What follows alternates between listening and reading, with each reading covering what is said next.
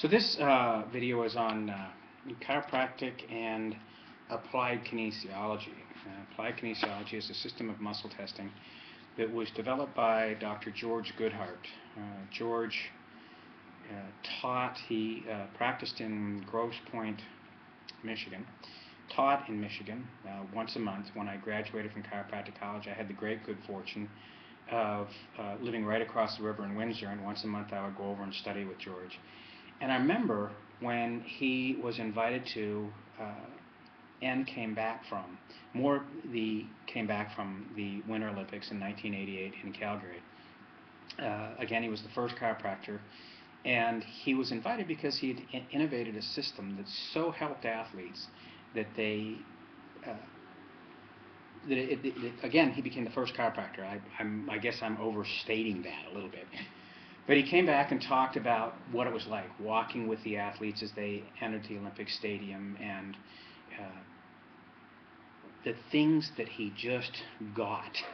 He had a new winter coat, several winter coats, I guess, Levi's, hats, and he said everything that he did, every piece of equipment he took he said the word they used was sanitized.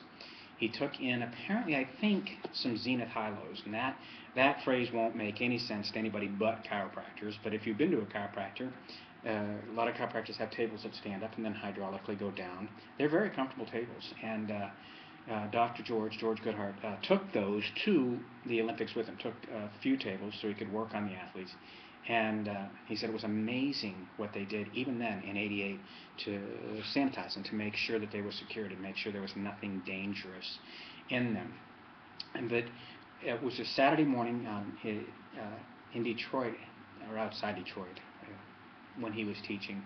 And he talked for maybe an hour on what it was like, who he'd met, things like that. And I could have sat there for the rest of the day and listened to him talk just about that. And he had the discipline to stop and say, okay, no, we've got a lot to teach today, and went on and taught it. So I believe it was that time that I went home to my parents, and I was talking to my mom and dad about this new innovation that had come out of the field of chiropractic. And my dad said, what if he's wrong?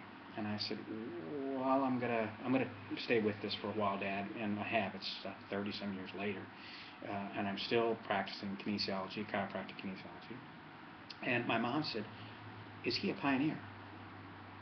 And I had not thought about that, because it was just something that I stumbled to in school and started following. And he was.